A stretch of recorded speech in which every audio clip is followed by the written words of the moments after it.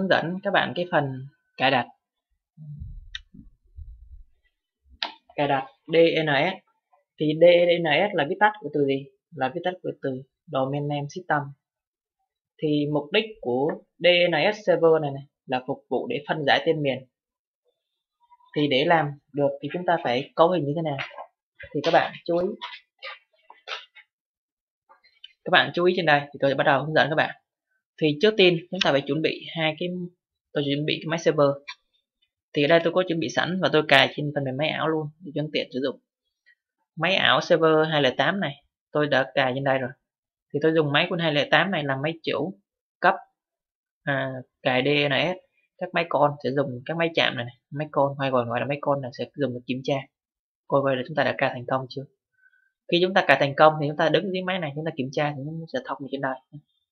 Thì trước tiên tôi sẽ lên server tôi cài DNS trước. Tôi chọn full server 208. Tôi nhấp nút full để cho dễ sử dụng nút này. Rồi bây giờ chúng ta vào start, chọn server manager. Và trước tiên các bạn, chúng ta cài DNS thì máy chúng ta phải chuẩn bị full server rồi, nhưng mà chúng ta phải cài cái máy chủ, chúng ta phải điền vào cái mục DNS trong cái cặp mạng nữa. Chúng ta nhấp phải property lên, network, nhấp phải network, chọn property. Chúng ta chọn mục network manager connection. Chúng ta nhấp chuột phải vào một cái cặp mạng, chọn property. Rồi chúng ta sẽ chọn để cài cái DNS và chúng ta đang xài là version 4. Chọn nó property. DNS thì chúng ta phải cài thêm vào đây các bạn này. Thì máy này đang đóng vai trò là máy chủ cấp DNS thì chúng ta sẽ điền địa chỉ IP của máy này vào 1.0.0.1. Chúng ta phải dùng default gateway tới chỗ về đây cũng được khỏi ha. Máy server chúng ta thì chúng ta không phải điền máy này, tại vì nó chính là server rồi mà ha. Chúng ta không có điền máy này nữa. Ok. Nếu chúng ta muốn ra net thì chúng ta phải điền nó sau. Còn tôi chỉ sử dụng mục dưới cùng thôi ha. Bấm load. Như vậy là quá trình cài đặt IP đã thành công. Tiếp theo chúng ta sẽ cài đặt phần mềm. Vào start, chọn server manager ha.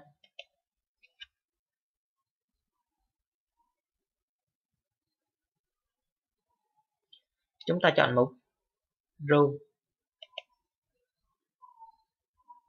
Khi mục rule bên này xuất hiện, chúng ta kéo chuột xuống hoặc là chúng ta đợi một chút nó sẽ xuất hiện ra cái mục là add rule.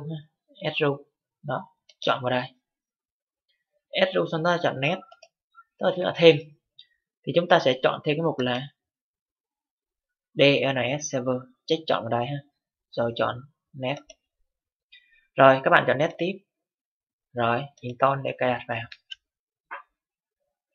Đây là quá trình cài đặt đang diễn ra, chúng ta phải ngồi đợi. Tùy theo cái máy nhanh hay chậm, nó sẽ nhanh hay chậm tùy theo máy ha. Khi cài đặt xong nó sẽ thông báo chúng ta biết.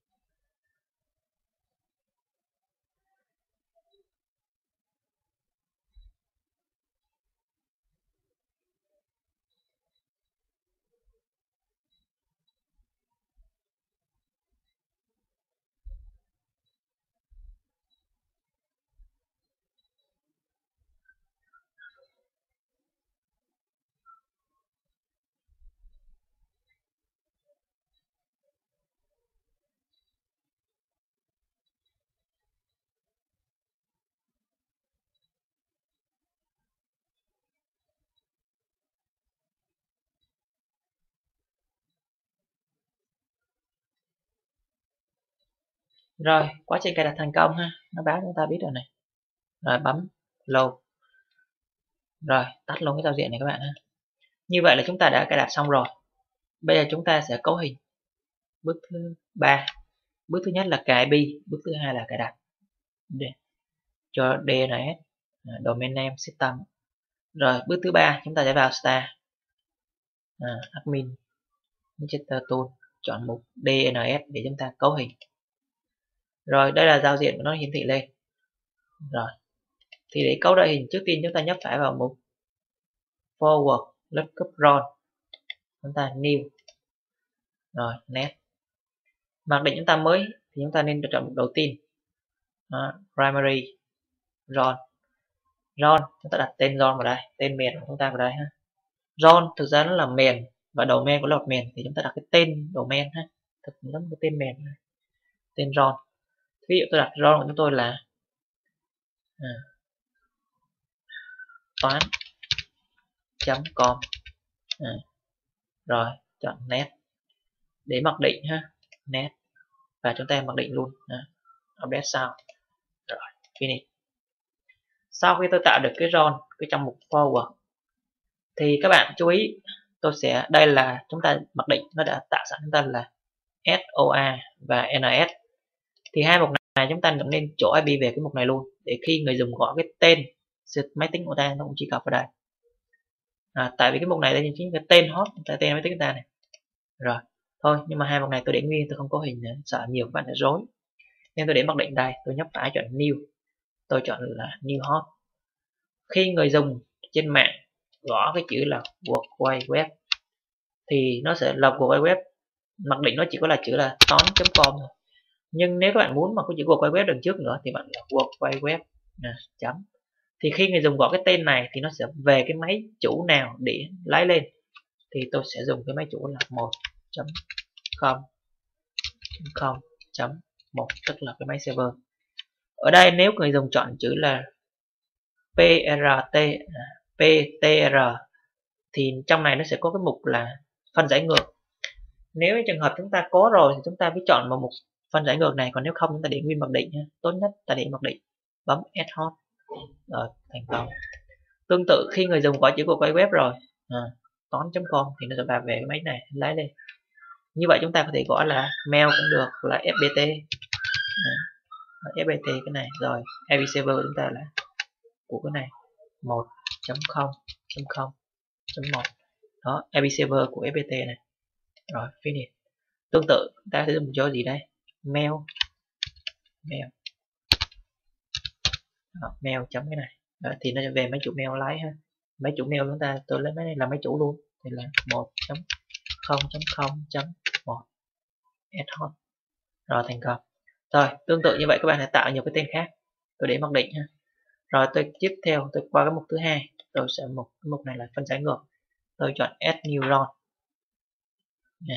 Lúc nãy chúng ta là phân giải từ dạng chữ ta chuyển thành số, bây giờ ta đổi thành số, đưa giải ngược lại. Net để mặc định luôn ha. Rồi IP version 4 luôn, ta sử dụng IP version 4 mà. Net cái đường đi của mạng của ta ha là 1.0.0. cái số cuối cùng nó tối, tức là nó sẽ về cái máy chủ nào nó sẽ lái, thì nó sẽ, chúng ta sẽ chỉ đường dẫn cho nó về cái máy nào để lái nha, nên mục này sẽ bị tối. Net rồi net finish.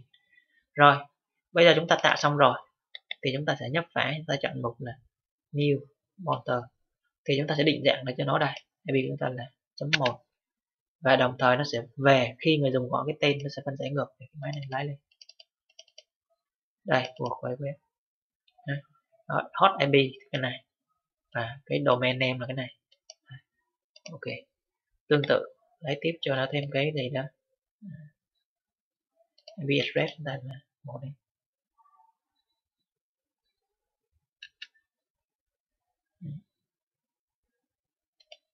Ra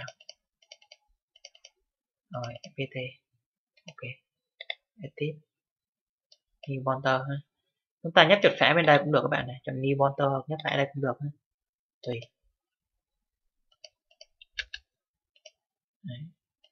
Ra mail ha. Ok. Rồi sau khi xong rồi thì chúng ta xuống máy chạm, tức là cái máy client này các bạn này. Chúng ta kiểm tra. Thì để kiểm tra thì trước tiên cái máy của chúng ta cũng phải có DNS trước đã. Ta kiểm tra đây có nó nhanh.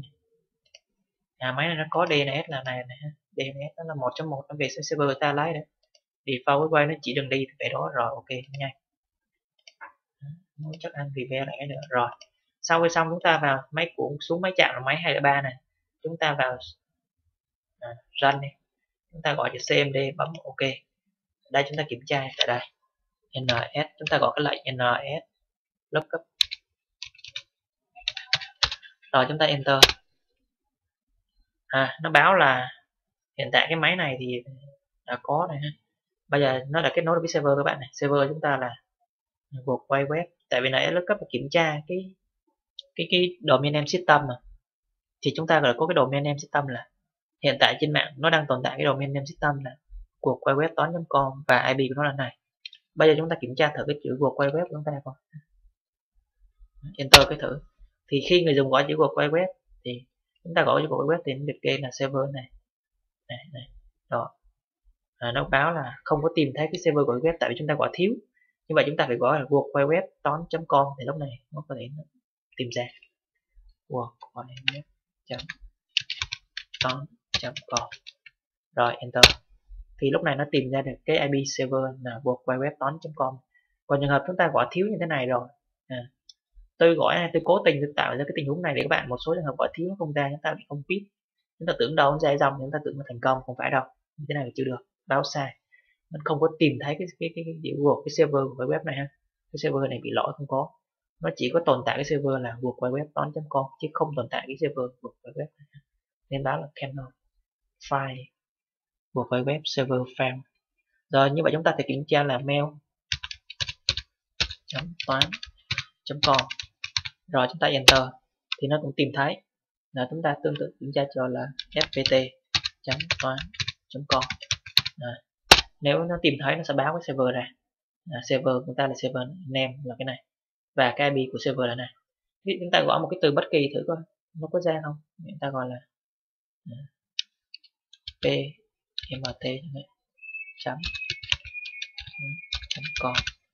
Thử cái này có tồn tại, báo không tồn tại ha, tại chúng ta đâu có tạo đâu. Rồi như vậy chúng ta kiểm tra như vậy là thành công các bạn ha. Chúng ta kiểm tra mà chúng ta gọi cái tên này, nó phải báo cho chúng ta biết là tìm thấy cái server domain trên mạng hiện tại là này, và đồng thời cái server mà domain là cái tên là này, cái tên của server là cái này. Rồi và address đây. Rồi như vậy là quá trình cài đặt là DNS domain name system tới đây kết thúc. Chúng ta thoát lại nhé. Exit enter. Rồi exit luôn. Đó, như vậy là chúng ta đã cài đặt thành công rồi. Rồi kết thúc. Nếu các bạn thắc mắc thì các bạn lại liên hệ với mình qua file. Rồi có gì mình giải đáp.